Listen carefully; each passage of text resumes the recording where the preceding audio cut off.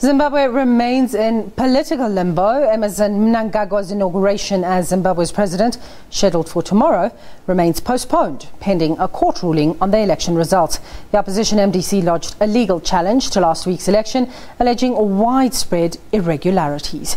During a visit to the DRC, South Africa's President Cyril Ramaphosa called on all parties to allow due processes to take place.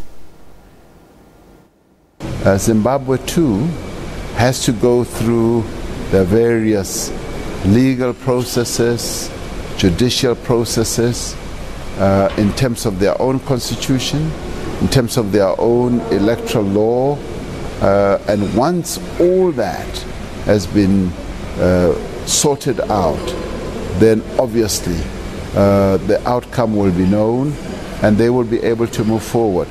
What I think we must all be pleased about is that things will be held in terms of the law, judicial processes, and we must wait for that.